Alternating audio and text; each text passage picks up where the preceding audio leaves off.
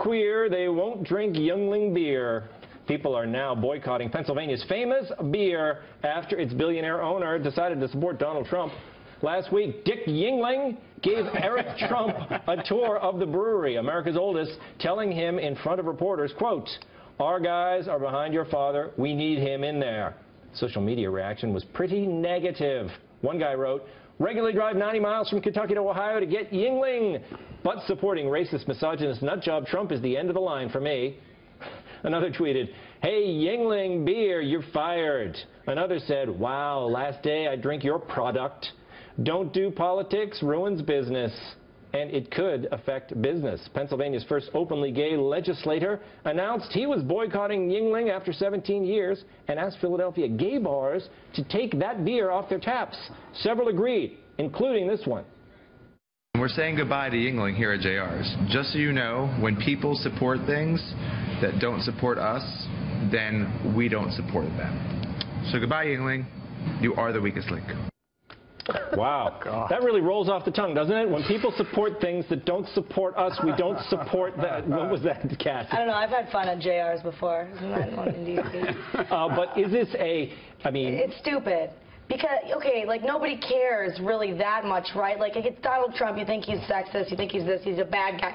There are probably, you know, people in power a lot of times do bad stuff, first of all. And second of all, I'm sure a lot of these, you know, people that are complaining are, like, sitting there with, like, their little fedora on that was made in a sweatshop in Bangladesh. Like, shut up. Oh, shut yes. up. Yeah. The old hipster sweatshop fedora. Yeah. And there's no better gay porn star name than Dick Yuengling. Yeah. Stanley. But did I miss something here? I've never thought of Trump as being homophobic in any way. Isn't he in favor of gay marriage? Everybody that has Trump denounced homosexuals? Why are all the gay people denouncing everybody Trump that now? loved Trump and went to Trump's wedding and went on his TV show and hung out with him and wrote songs about him now has decided he's Hitler. Yeah. Well, all of the people. But the log cabin guys, they said no to Trump. They unendorsed him or didn't endorse him, despite saying he's the most pro-gay Republican in history. That's what they said. He's for gay marriage. Why are they denouncing what he's done is he's you know, paid lip service to probably more of the extreme elements in the conservative party, and those people worried about Supreme Court judges that it may reverse things or whatever. And I think that's probably why they're upset.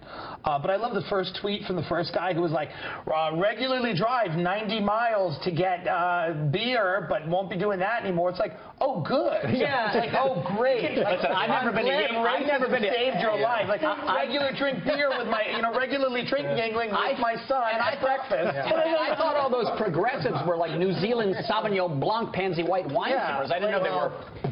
That's right. Did they lose? Do you think it was a big gay beer, Yuengling? The interesting thing is it shows you how the power of the market, because sales of Leather Daddy Lager are through the roof. Yeah. They've really taken off.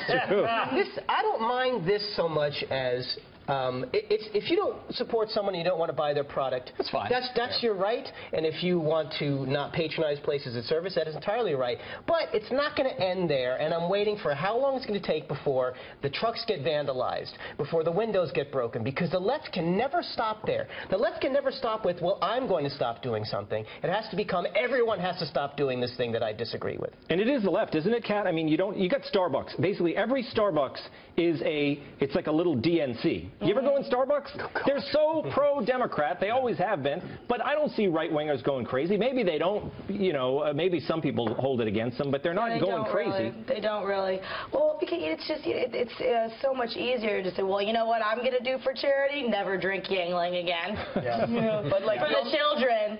The only time the right went nuts was that Christmas thing. I was going to say Starbucks Christmas cup. Yeah, they took Christmas off the cup, and then everybody said, what is this? They went nuts. That was the one time they did go. I have been drinking Coors beer for years because they're the first Republican brewers, the Coors brothers. They've been supporting Republicans since Chester A. Arthur. That's my beer. Have they really? Yeah. They go back to Arthur. When a company's homophobic, their food is better.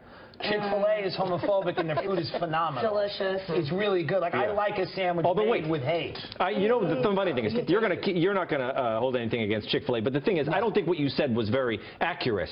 The one guy, the guy who owns it, is a kind of like, you know, he made a statement one time about his own personal belief, but the company is I don't care if the guy who owns it locks people in that ISIS flame cage. The sandwich is good. Okay, but I think the company is all right. They're all right. It's all right if you're gay and you work at Chick-fil-A. It's a great place to work. Okay.